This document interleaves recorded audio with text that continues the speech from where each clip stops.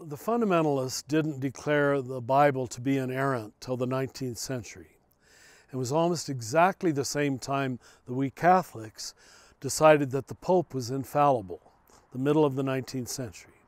Now, how did Christianity get along for 1900 years without this appeal to absolute authority? Well, the Enlightenment had just happened. All the intelligentsia of Europe, especially in English-speaking, French-speaking, German-speaking countries, they were all leaving Christianity en masse. So we wanted to be smart. We wanted to be a part of the conversation again. So we had to find some appeal to an absolute authority. You went to the Bible, we went to the Pope. They both were, for 500 years, well, that's 150 years really, but for 500 years we appealed to words. The last 150 years we appealed to separate authorities. Now, that's not completely bad, but it's not completely good either, because what got eliminated was inner authority. Now, you read Jeremiah 31, and he says, I'm going to give you a new covenant, all right? I'm going to plant the Spirit in your heart. No longer will teacher have to teach you, you will know. That's dangerous talk. That's really dangerous talk. Now, Paul is building on that again and again. The Spirit has been poured into your heart. The indwelling Holy Spirit is the basis for inner authority. Now, I don't want to put that into opposition with scriptural authority or church authority, but when they sort of regulate and balance one another, you tend to have very solid and creative people. I'm just being honest. They're solid. They're not jumping around from opinion to opinion. In the school, we call it our tricycle, our methodology.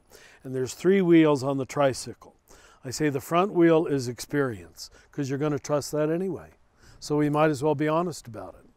The back 2 wheels are Scripture and tradition. We Catholics emphasize tradition, Protestants emphasize Scripture. All 3 are needed.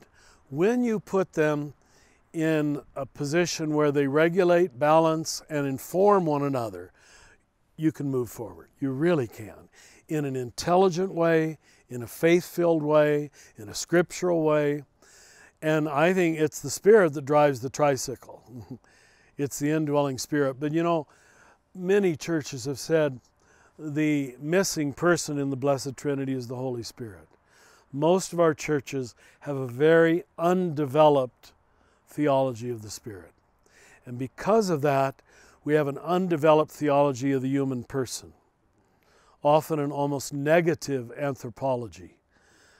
If you start, I'm not trying to pick on anybody, but defining the human person as totally depraved, which one of the reformers did, and God bless Martin Luther, as much as I love him, in one of his sermons he said, human nature is a pile of manure covered with the snow that is Christ.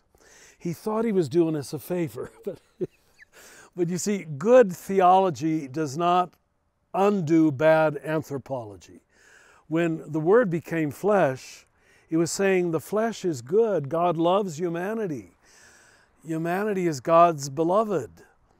And you can't put a wonderful, exaggerated theology of salvation on top of a horrible image of humanity, that we're totally depraved or a pile of manure.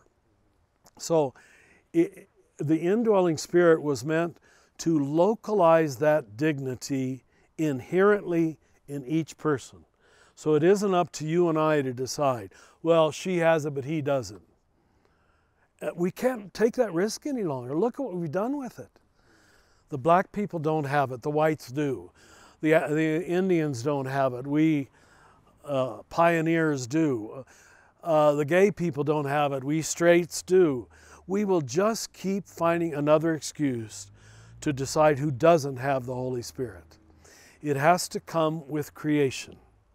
Now that's very Franciscan spirituality. That we call it creation spirituality now, built on Genesis 1, not Genesis 3. And most Protestant theology, sorry to have to say it, but it begins with Genesis 3. We began with Genesis 1. It is good, it is good, it is good, it is good, it is very good. All right? That's a positive anthropology, a positive, inherently dignified understanding of the human person, where it isn't in your or my place to decide who has the dignity and who doesn't. A handicapped person has it just as much as us in our lovely bodies. So that was supposed to be a social revolution. That was supposed to change history. And everybody was welcome at that table. But boy, we whittled it down. You know, we pretended, and we Catholics started this, so I can't blame you. We thought we gave the Holy Spirit when we baptized the baby, and we did baptize babies, all right? Well, once you think it's in your hands to give the Holy Spirit, all baptism is doing is awakening, saying, be aware, you're a beloved child of God, but you were before I poured that water. I'm just here, I'm the announcer of the good news. But we thought we were the creators of the soul, as it were. And that was the arrogance that was on the other side of this inferior self-image. Here we are saying it's terrible to be a human being, and yet we human beings determine pretty much who's going to heaven and who isn't. We couldn't accept radical grace that was inherent with creation.